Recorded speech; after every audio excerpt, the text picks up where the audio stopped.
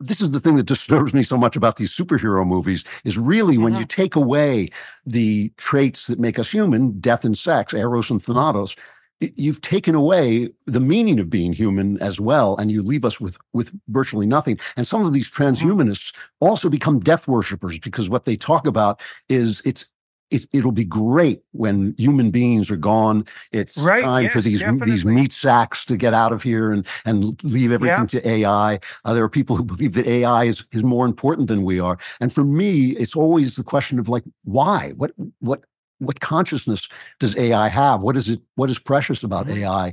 We're the ones who are precious precisely because we die, precisely because this moment and this internal life that I lead and that you have to assume I lead because you lead one too. That's where all of the meaning exists, and the fact of your life is so urgent and sacred. Well, right.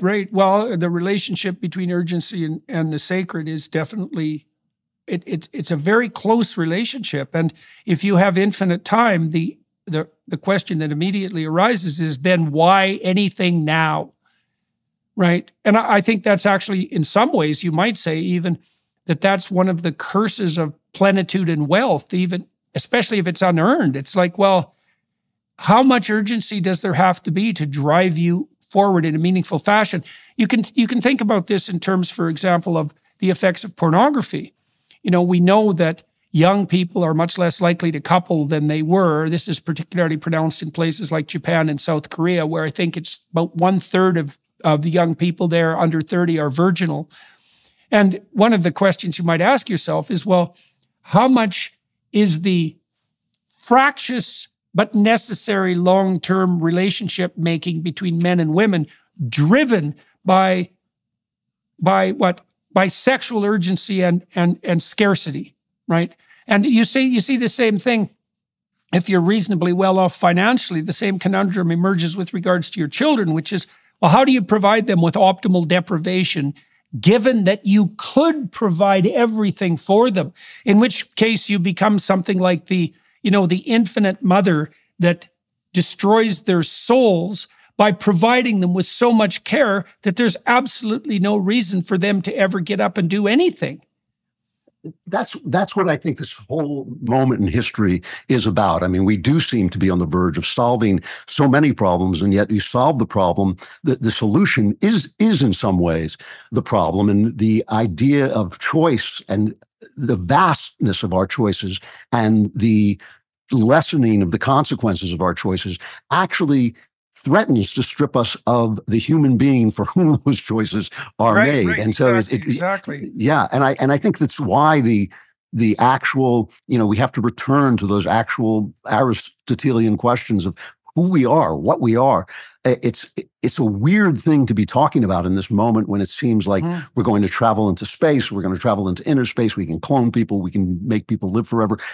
But to me, it's the urgent question, and it's why the ancients matter more than ever in this hyper modern moment. It really is. We really are reaching a branch in the road. I think everybody can feel it coming, and it's dispiriting to hear our leaders talking in these old-fashioned terms about what they're going to do and how they're going to solve our problems for us without really taking into account who we are and the responsibility of leaders to our happiness and to make our happiness possible and to make it possible for us to find our happiness, which we can only do on our own.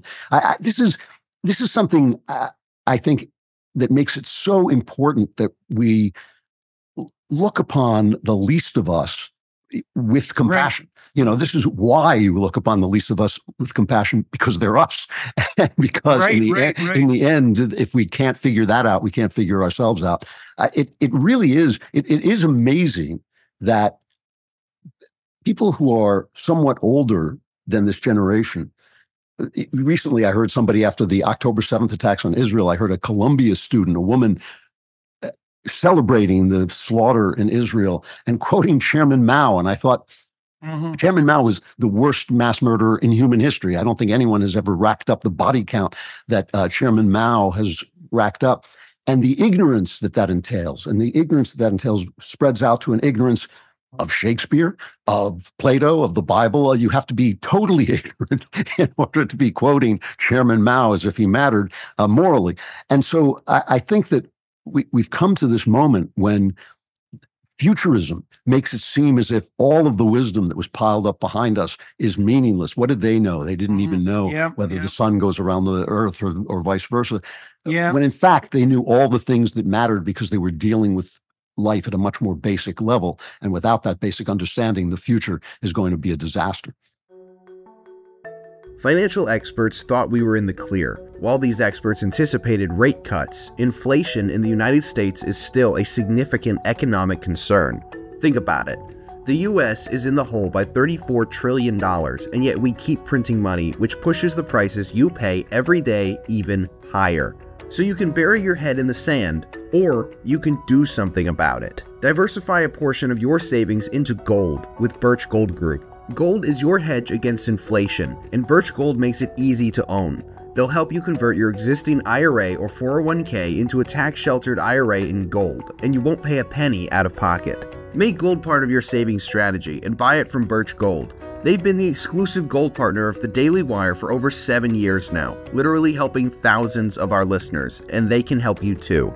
Make gold part of your savings strategy and buy it from Birch Gold. They've been the exclusive gold partner of the Daily Wire for over 7 years now, literally helping thousands of our listeners, and they can help you too. Text Jordan to 989898 and get your free info kit on gold. Then talk to a precious metal specialist about protecting your savings from persistent inflation with gold. Text Jordan to 989898 now. So there's a scene in the story of Noah that's apropos in that regard. So Noah is presented as a man wise in his generations, right? So which means that for a man of his time and place, he was properly morally oriented, which is all that can be required, expected, even in the best possible case of any of us, with like vanishingly few exceptions. So he's a good man, and he attends to the warnings of his conscience, and he shepherds his family and the human race, for that matter, through a complete bloody apocalyptic catastrophe, comes out on the other side, which in some ways is what every single one of our successful ancestors did, right? To manage to negotiate through life with all its vicissitudes and leave progeny behind, and leave behind the progeny who actually survived. It's so unlikely. So all of our ancestors are Noah to some degree. Now, after he washes up on shore and the flood recedes, he plants a vineyard and proceeds to get rip-roaring drunk on the consequences, right, once it's all brewed up.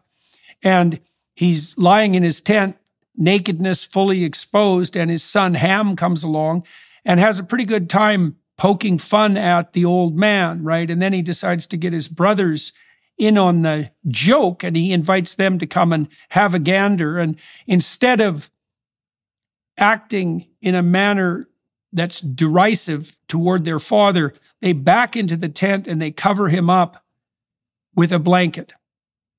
But this is where the story gets serious, because the tradition that surrounds that story is quite clear. The descendants of Ham are slaves, right? And so what that means, as far as I'm concerned, and I think this is dead right, and it's relevant to what you were saying, is that you adopt a pose of moral superiority, derisive moral superiority to the past, at your immense peril.